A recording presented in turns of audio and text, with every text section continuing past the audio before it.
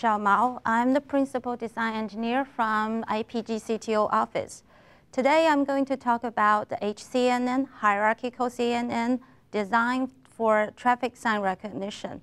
This algorithm could help us to achieve the state-of-the-art performance with about 1/20 of the complexity comparing to the best result reported in 2015.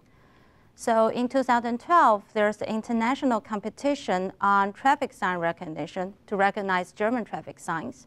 And for this competition, they provide the average human, they provide some results. For example, the average human results for correct detection rate is below 99%, but the best human performance is around 99.22%. And among all those attendees for this competition, one algorithm called LeQuin's CNN could achieve 99.18%. Comparing to the best human, it's slightly worse. Although there's another CNN-based algorithm could achieve 99.4% correct detection rate. That is the best of among all the algorithms that proposed for German traffic sign recognition, but that the best CNN is about 8 times more complexity than the LeQuin's network. So if you look at the results, you might be happy to see that, okay, a computer vision algorithms could beat the best human results. But is it enough? Should we stop at here? So think about such a traffic sign recognition algorithm. Ultimately, or eventually, it all goes into your autopilot car or an ADAS system.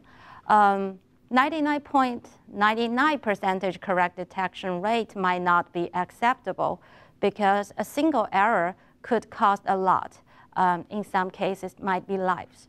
So what we try to do is to see what we can do the best for the CNN-based algorithm to recognize a traffic sign.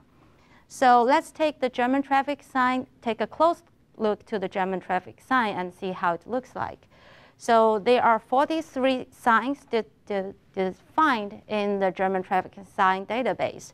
And as human beings ourselves, we predetermined 6 categories for these 43 signs. For example, there's this red circle with digits in the center, which is speed limit signs. And there are the danger signs, which is a red triangle with some symbols in the middle. For example, the curve ahead, or merge ahead, or attention, please. And these are the third categories or families of the traffic sign is mandatory signs. Basically, it tells you what you should do in the next. Make a left turn, go straight forward, or keep right. And there are a bunch of others similar to this. And there's the fourth is the prohibitory signs, which tells you what you should not do.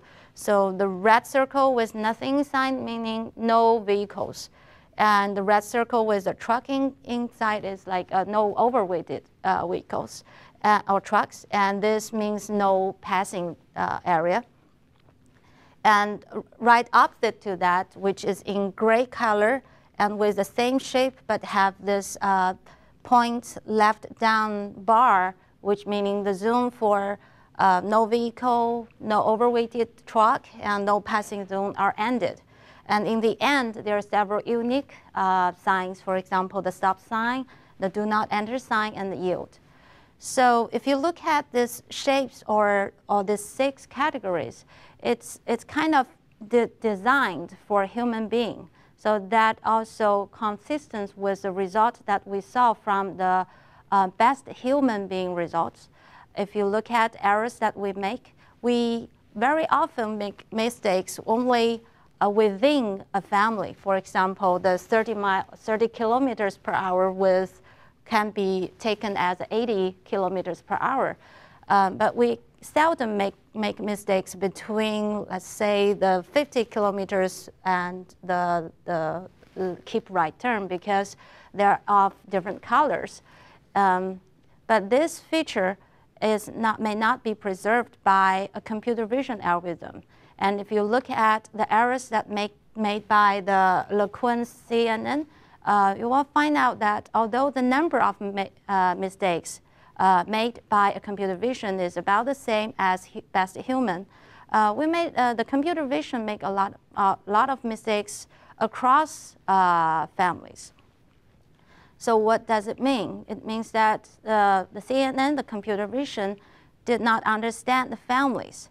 So how could we teach the CNN to understand families? And that is we come up with.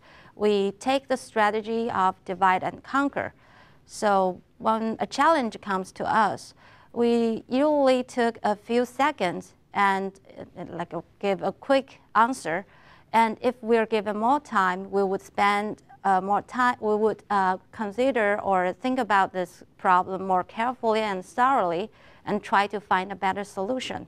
So this is what we do for the traffic sign and as a human being.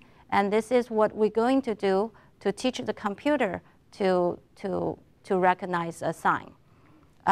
So instead of decide what a sign it is in one shot, we decide to do that into steps.